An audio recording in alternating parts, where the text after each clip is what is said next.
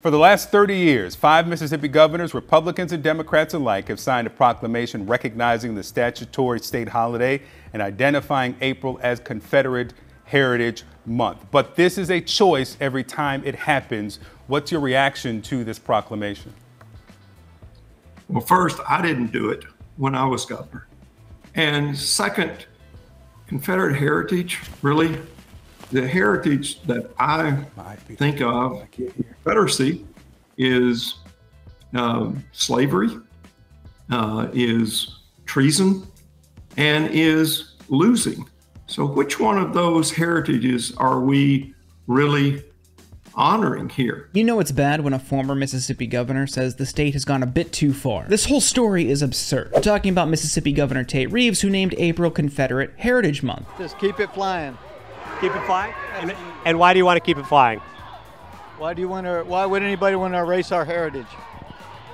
Well, some people would say that that flag symbolizes racism, it symbolizes slavery, and they might have some valid points there. That's their opinion, you know, they're welcome to their opinion if they want it. Are you pro-slavery or against slavery? I have no comment. Thank you for the interview. And Reeves has a long history of racism, which includes being in a fraternity in college that used blackface. At the core of this story, there's something very interesting about the presidential election and how it might go. And it's not really visible from the surface, so we'll get there in a second. The fact that this is happening, that Republicans are doing this, they're celebrating Confederate heritage in 2024, I guess none of it's really surprising when the media is spewing garbage like this. Well, as an African American, we don't do this. It's not something we do. No, 1%er. It's if you notice, this is a white thing. Yeah.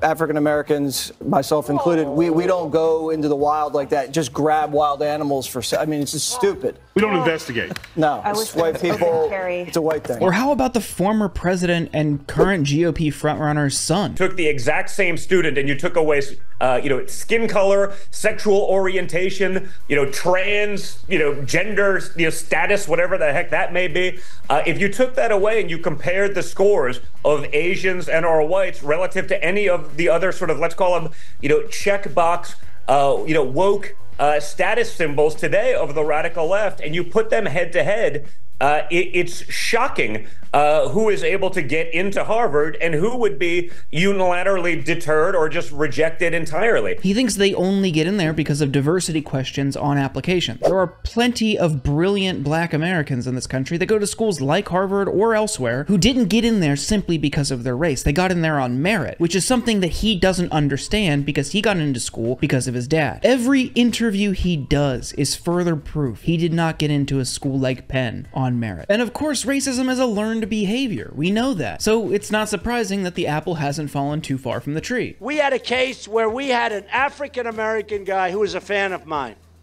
Great fan, great guy. In fact, I want to find out what's going on with him. You know what look at my African-American over here. Look at him. Are you the greatest? Do you know what I'm talking about? Okay. Trump did more for the black community than any president in the last few decades. But sure, he's racist too. This is a line that he keeps using despite evidence showing that isn't true. And there are long-lasting effects that will continue to harm black Americans in this country because of who he appointed to the Supreme Court. The entirety of Trump's efforts in reaching out to the black community and bettering their lives can be reduced to hollow symbolic gestures, like tapping Ben Carson around housing and urban development. He's a surgeon. That doesn't make sense. Oh, but urban is in the title. We'll give it to him because he's black. There's some ridiculous tokenism in that, of course, but any rational person knows that Trump didn't actually care about the black community in this country. Inviting Kanye West to the Oval Office is not outreach to the black community. It's a publicity stunt for an egomaniac, two egomaniacs. And it really doesn't matter how much Trump and his allies say they have the support of black voters. Reality is always there to shut them down. But I think there's an interesting electoral marker to consider when you think about black men. In 2023 in Ohio, where reproductive health was on the ballot, reproductive access for women was on the ballot,